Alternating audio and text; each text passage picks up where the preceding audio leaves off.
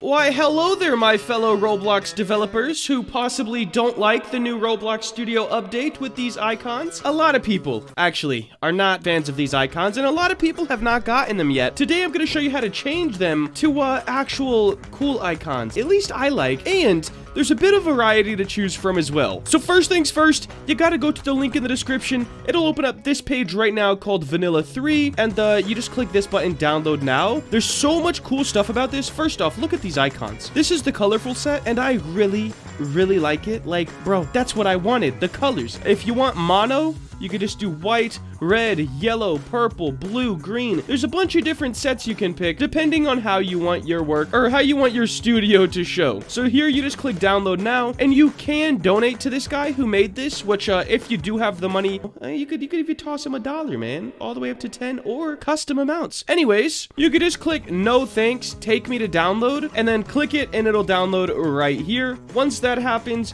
you need to unzip it. So just drag it onto your desktop just like this. Boom. I'll replace the file because I already did this. And then you want to right click on it and extract all and pick your path on your computer. It's going to take a little second to extract, but once it's done, all you have to do is go into Roblox Studio, click on File, Studio Settings, be on this thing right here, the Studio tab. Forget about all of these. I'll make this a little bit bigger so you guys can see, and it is Custom Icon Directory. You'll just click on this and go to where you saved your thing. So it's right here for me on my desktop, and now we're going to click on which one we want. So whatever color set we want, and I'm going to do colorful because I think that one looks the best. And then you pick if you have light or dark theme studio. I have dark theme, as I hope all of you do as well. You're going to click on that, and now do not click on Roblox Custom. If you click on that, it'll be the same icons that you already have, but if you just select folder on dark and click the close button, you can, it'll pop up with this. I was gonna say you can restart studio. No, you have to restart studio. And right when it loads back up, guys, you're gonna notice the icons do not look hideous anymore. Hey, some people like them, but I just don't, okay? Look at all of these new icons, guys. This throughout the whole set, like everything has a good icon, and the colorful one, oh, I love it so much. Just look at this. It looks so clean. Your toolbox,